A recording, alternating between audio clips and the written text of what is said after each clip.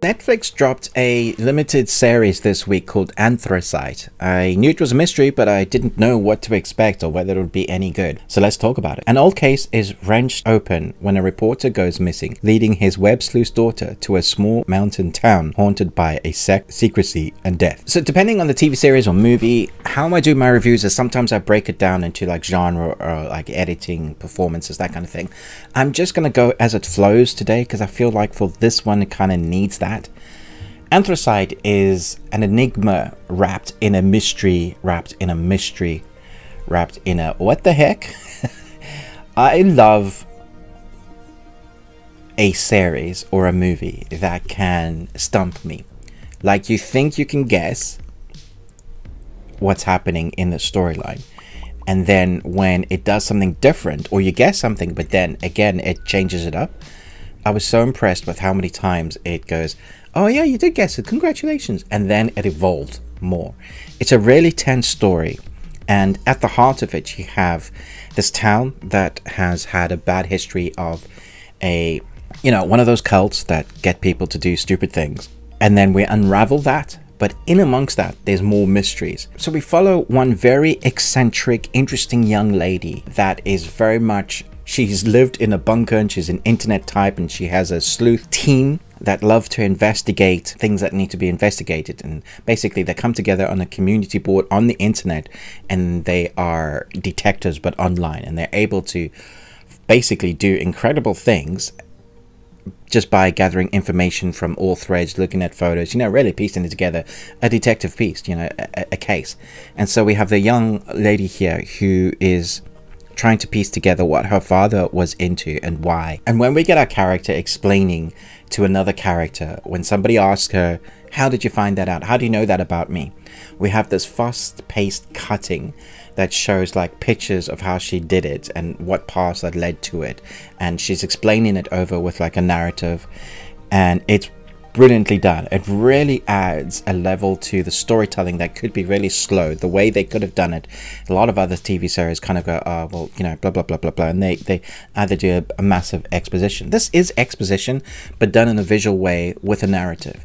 And it makes it really interesting, and I think really connects to her character, because the character is quite out there. She's in her mind a lot. She doesn't know really how to interact with other people. She has very little human skills. She would just blurt out inappropriate things, a sort of very childlike thing to do. That age from about 5 to 8 where kids, will say the worst things, or the thing that everybody else is thinking, but it's not socially acceptable to say. She says that.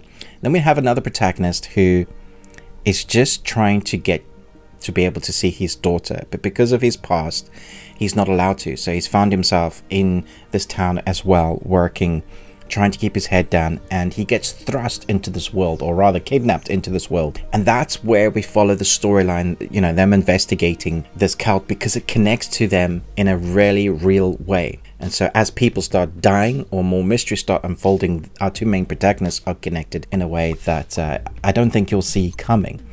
And then little bits of showcasing how horrific the cult was, or how horrific the interactions were with what has gone in the past and still going on. It reminded me a little bit of Dark in the mystery and the complexity of it. There's even a cave. It's not nearly as good as Dark, but it was a one-time watch, a really enjoyable ride, because the performances are interesting, the dialogue is on point, and then the cinematography is crazy beautiful because of its location.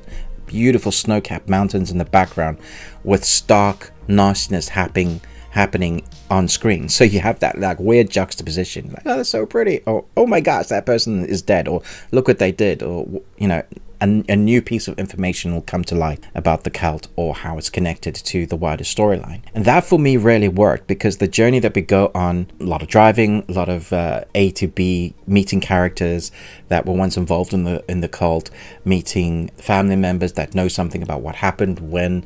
And as we get towards those latter few episodes, they really start ramping up that intensity. So that drive that the story's been building up, the mystery as we start getting those answers, I think works so well because the editing is done perfectly. The pacing is great. The atmosphere in amongst that beautiful cinematic looking landscape just adds another level of, yeah, this is really fun.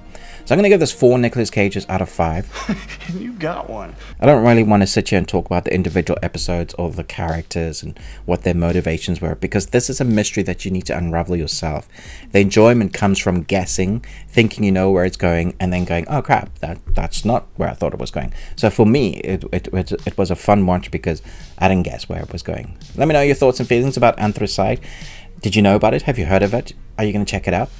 Thanks so much for watching, but most of all, until next time, remember, live long and Tuesday.